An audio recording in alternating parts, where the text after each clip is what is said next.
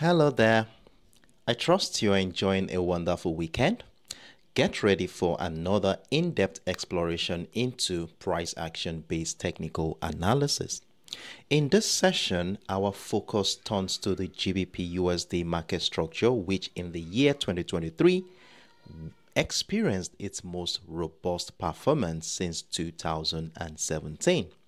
The United Kingdom economy concluded 2023 on a stronger note than initially anticipated, starting the year around the 1.200 level, as you will see right here on my weekly time frame on your screen.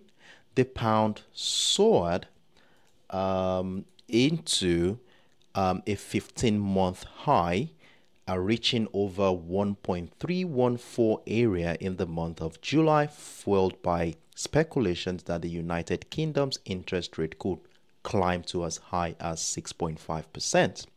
However, as autumn unfolded, sterling retraced its gains as UK inflation eased and market sentiment shifted as a result of the Bank of England's reassessment of the need for stringent monetary policies. Nevertheless, it was a positive year for the pound sterling, witnessing a growth of about 6.3%, closing somewhere around that 1.27400 area. Well, as we step into 2024, the preceding week saw a rebound with the pound sterling exhibiting strength against the US dollar. And of course, this surge occurred despite positive US economic data indicating an improvement in market risk appetite. Yet the direction of price action remains uncertain at this juncture.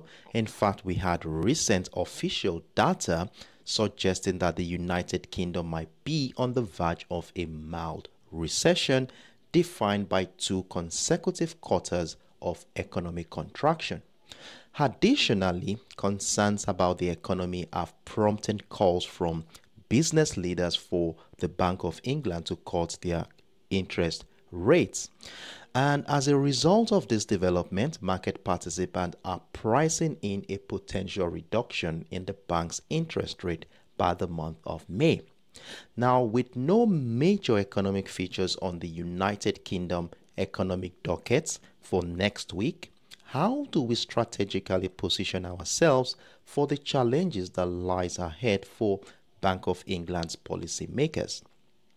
Stay tuned in as we unravel the potential trajectory of price action, utilizing our simple and fundamental tools such as trend lines, key levels, and chart patterns to guide our analysis.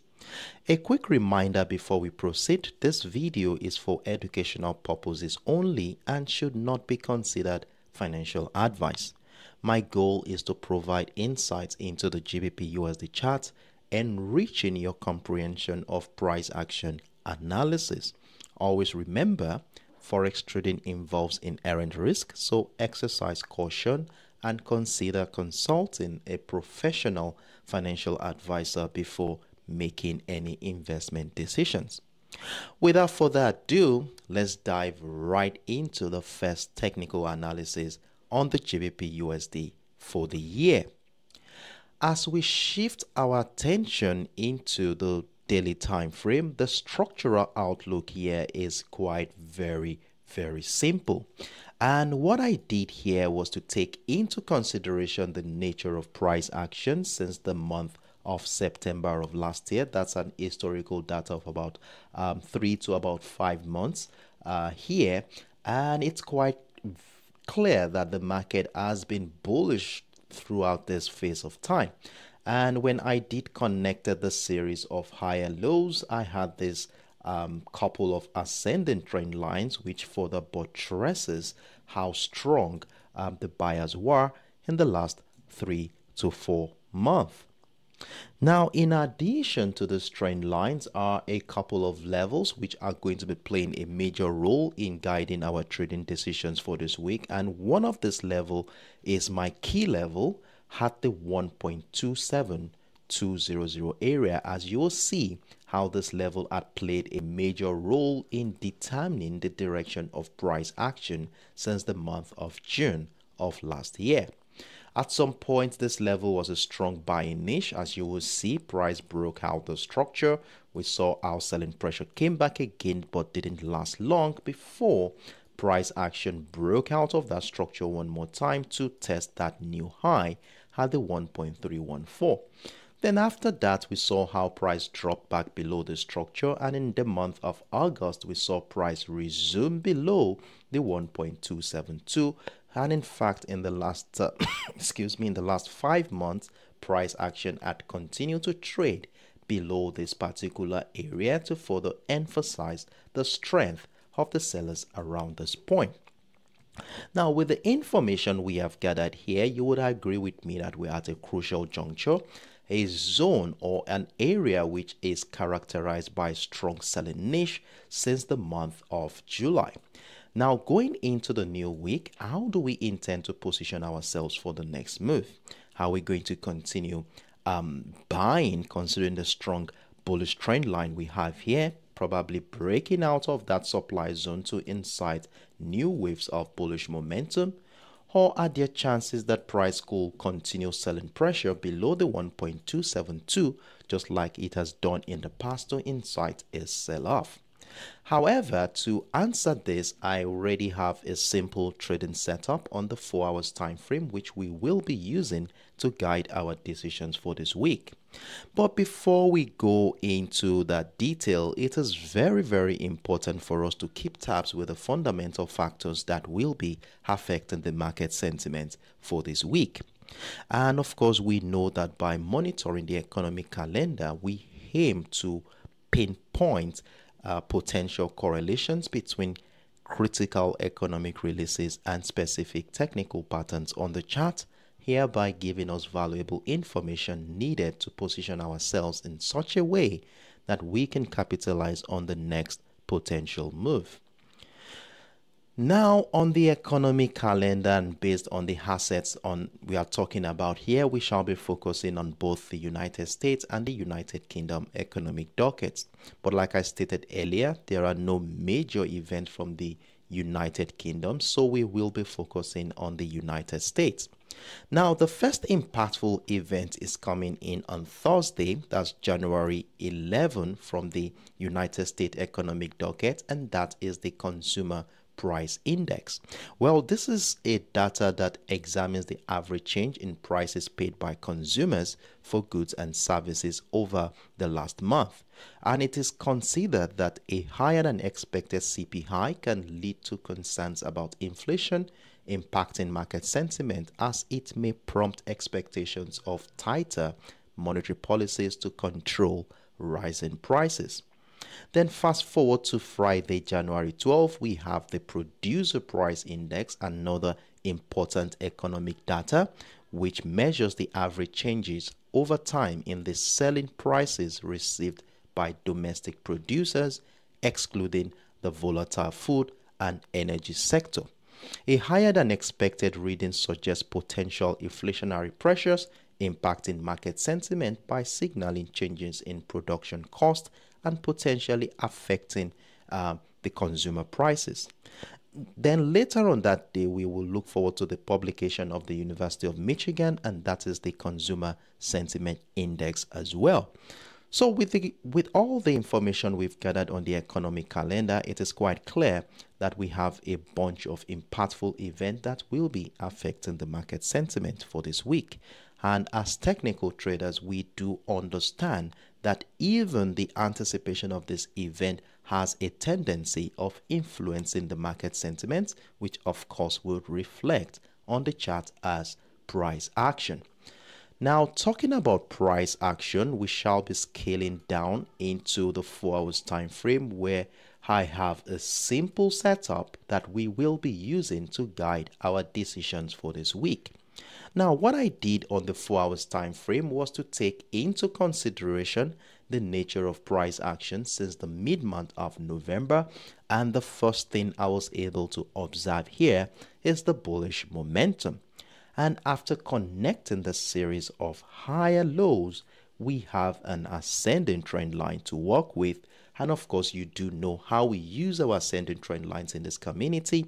As long as price action remains above the ascending trend line, we want to be looking out for patterns and structures that will support the idea of buying that asset. And the only condition that will make us want to start considering selling is for price to breach and break down the ascending trend line. And as it is right now, price obviously has remained above this ascending trend line since the beginning of this year. And while price remains above the ascending trend line, we have a couple of more levels here to further give us an insight into the behavioral pattern of market participants in this market. Now, if you look at the structure since I think since the mid-month of December, you will see our price action has been confined within the 1.28250 level and the 1.26150 area to emphasize the uncertainty that has gripped this market. And of course, whenever we have this kind of range like this, we want to exercise patience, waiting for either the breakout of the resistance line or the support line of the range to give us a trading opportunity. However, to guide our decisions for this week, our key level at the 1.272 is going to be playing a major role. And of course, you know how we use our key level. Whenever price action breaks above our key level, we look out for patterns and structures that support the idea of buying.